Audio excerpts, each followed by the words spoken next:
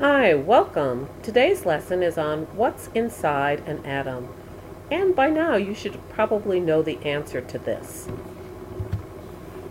Protons, neutrons, and electrons. That's what's inside an atom.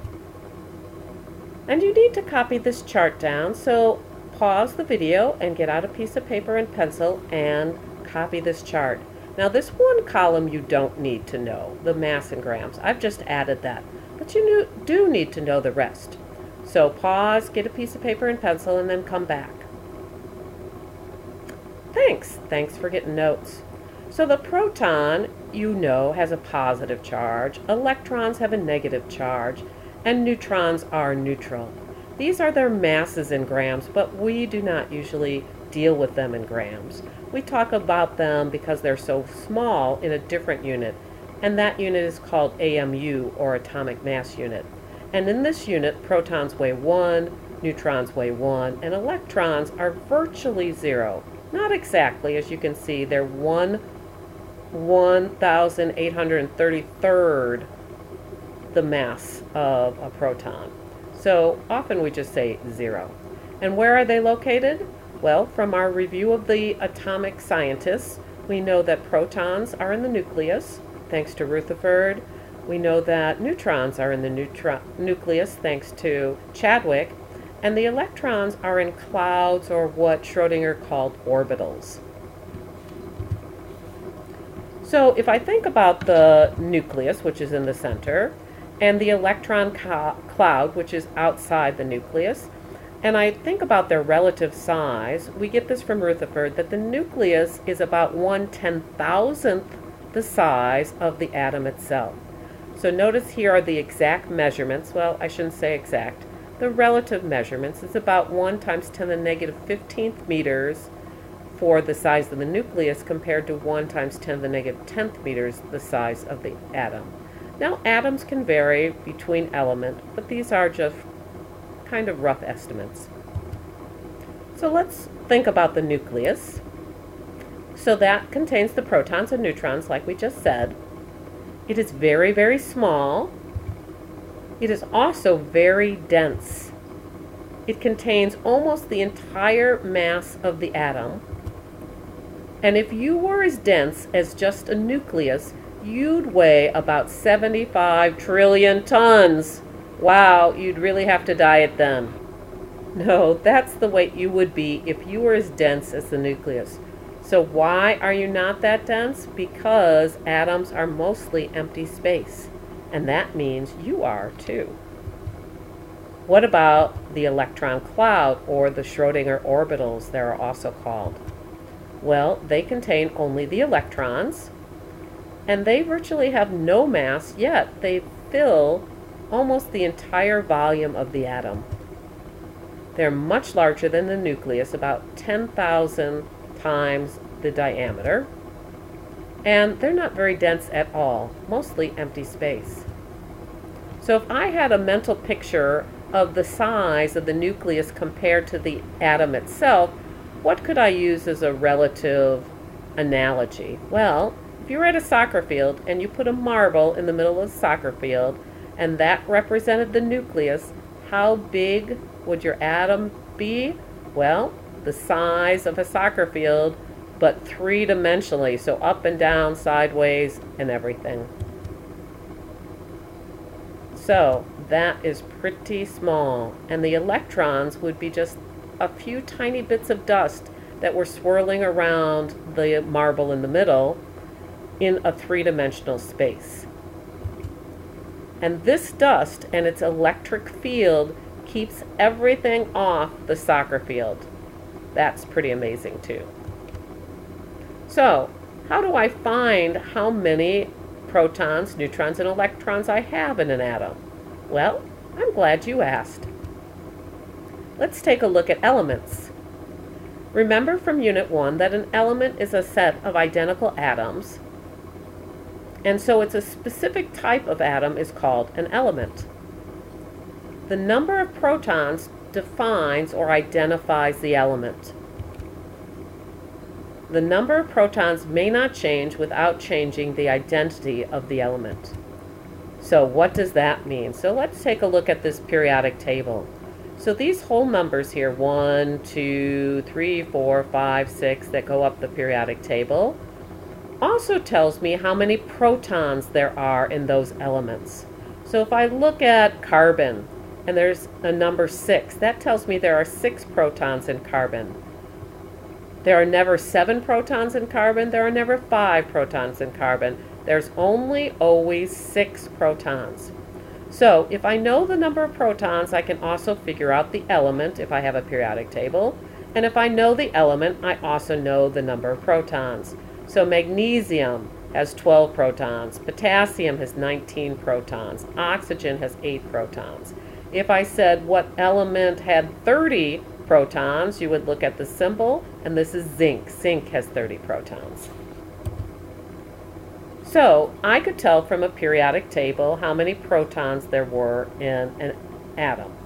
I can also tell from something called isotopic notation.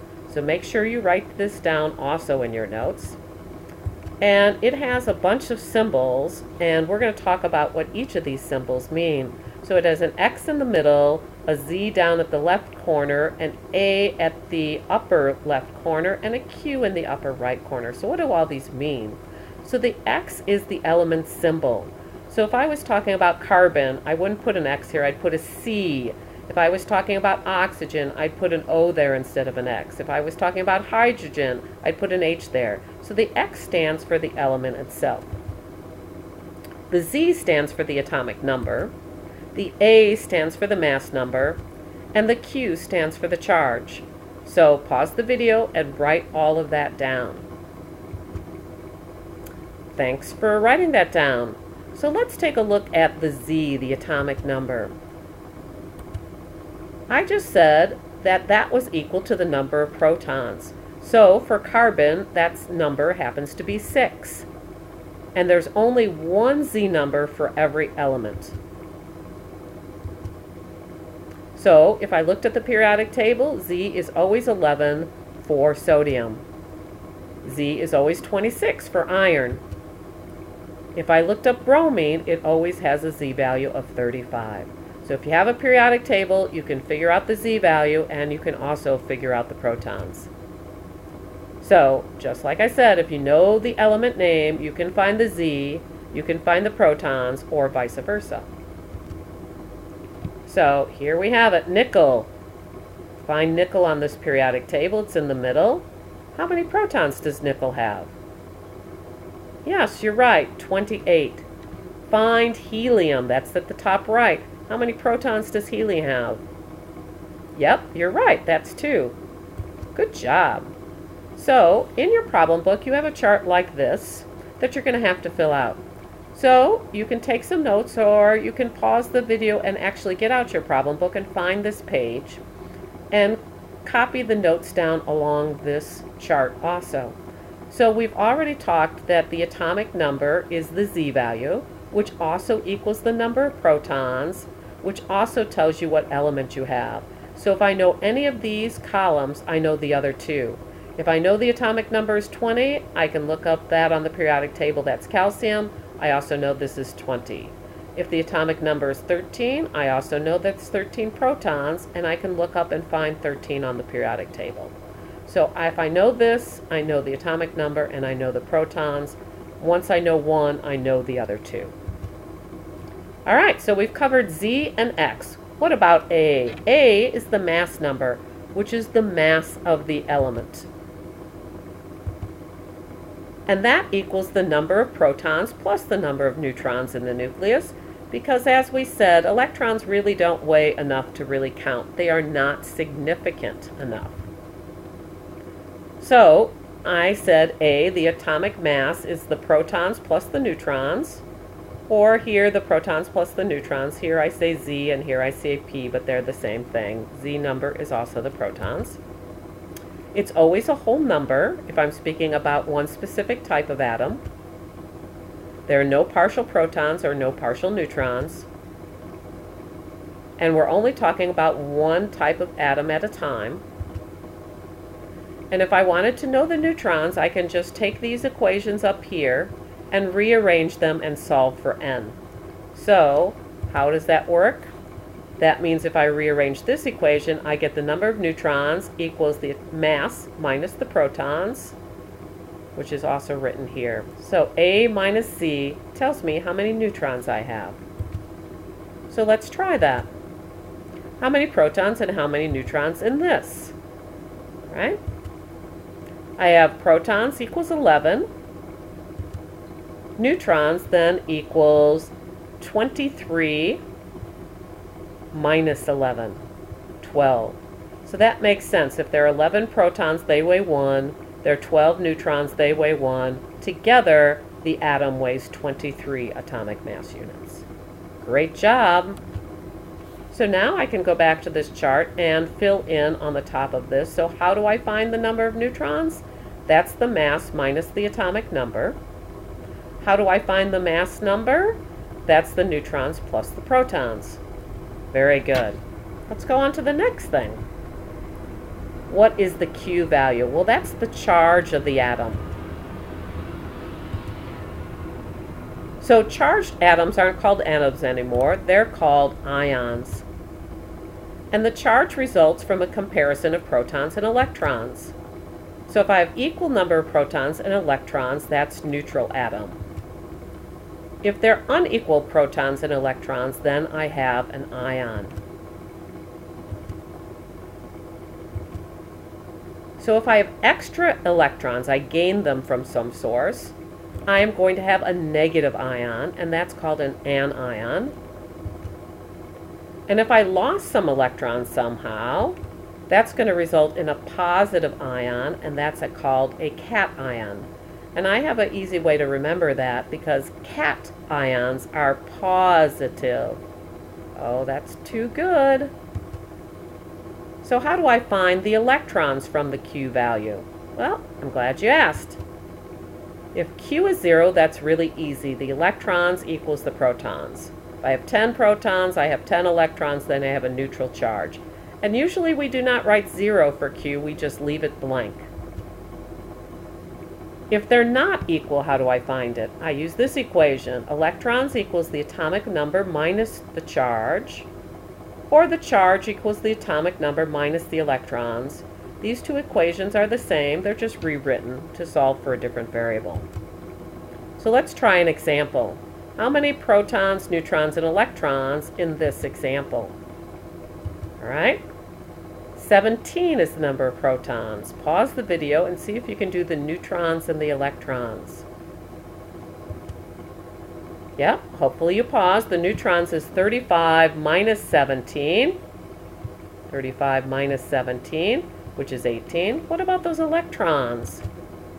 That's 17 minus a minus 1, which is 18. And that makes sense because if I have 18 electrons and 17 protons, I have 17 positive things and 18 negative things. So I have one more electron, which means I have a negative 1 charge. So, very good. Let's take a look at that chart on the problem book and add the next column. So Z minus Q gives me the number of electrons, and protons minus electrons gives me the overall charge. And let's try one more example, although we kind of duplicated this example, but we will use it here. Find the protons, electrons, and neutrons, or protons, neutrons, and electrons in this example. So pause the video and see if you can get it. Protons is 11. Did you get that? What about the neutrons? The neutrons is 23 minus 11. That's equals to 12. And what about those electrons? That's 11 minus 1, and that's 10. And notice there was no number with this positive charge. So that assumes it's a positive 1. And that makes sense because I have 11 protons and 10 electrons. I have one less electron than proton, which should give me a positive 1 charge. So thanks for listening. See you in class.